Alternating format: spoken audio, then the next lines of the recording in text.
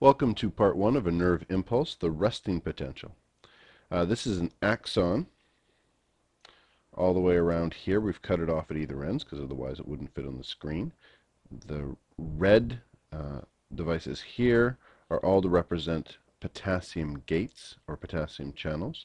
The blue blobs here are all to represent sodium gates or sodium channels. The outside is positive, the inside is negative.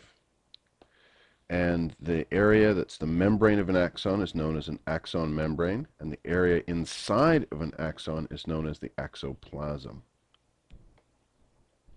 These circular areas with a little negative sign in them are to represent large negative proteins. Here we have the sodium-potassium pump, and that's all the setup we have now for the axon. Now the resting potential is what the potential difference is in an axon when it's not doing anything. There's no signal, but it's ready to receive a signal.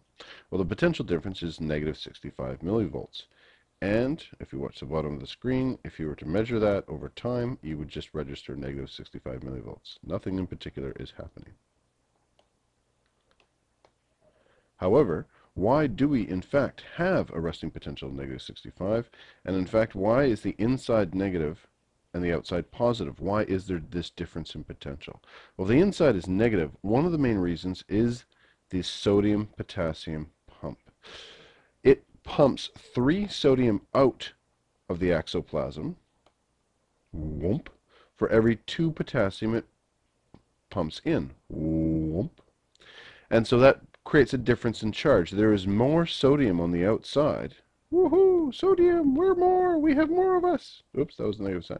Woohoo! I'm negative on the inside. And you don't have as much potassium on the inside. There's only 2 are pumped in for every 3 pumped out. So the sodium-potassium pump makes a difference there. There's more positive charge on the outside. The second reason is that the axon membrane is actually quite leaky. It's leaky enough that it lets some sodium in, but it lets lots of potassium out. Oops, wrong one. And so some sodium goes in, but lots of potassium goes out. And so then we get a difference of charge because more positives have appeared on the outside than have appeared on the inside. And continuously, as that's going on, the sodium-potassium pump will then pump 2 potassiums in for every 3 sodiums out. 2 potassiums in for every 3 sodiums out. And we end up with an excess of charge on the outside. And that means that the inside will be more negative, negative, negative, negative. And the outside will be more positive, positive, positive, positive.